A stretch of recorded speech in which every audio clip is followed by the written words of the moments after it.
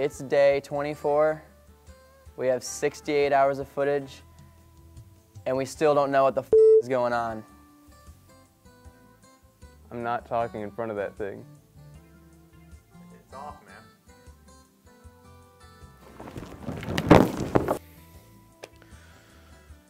I work with imbeciles.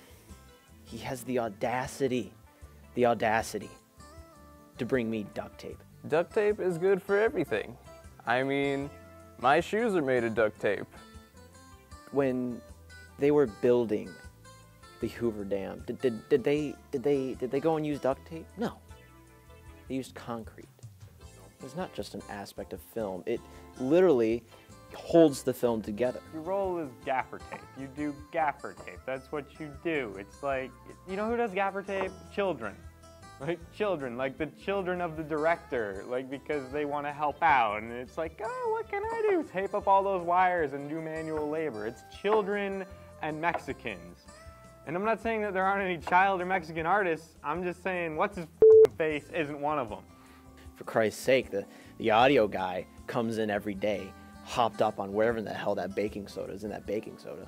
And James? Oh yeah, he's cool. He always has a bag of baking soda. I don't know what it's for, but I mean, he seems prepared. Wait, what?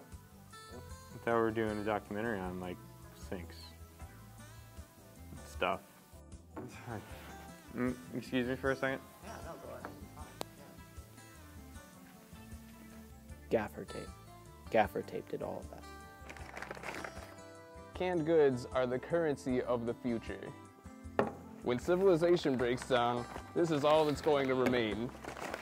And I am going to be your king!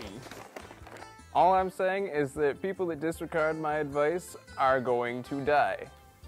Benjamin Baker's always really persuasive. Back in Y2K, we were in a bunker for like 6 months.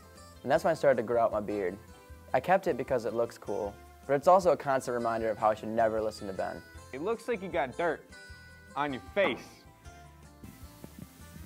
Think Ben? It's Jesus. I could be Jesus. Tape, tape in general is beautiful to begin with, but gaffer in particular. Say what you will about hipsters, but if you want to get like clean coke, it ain't the 80s anymore.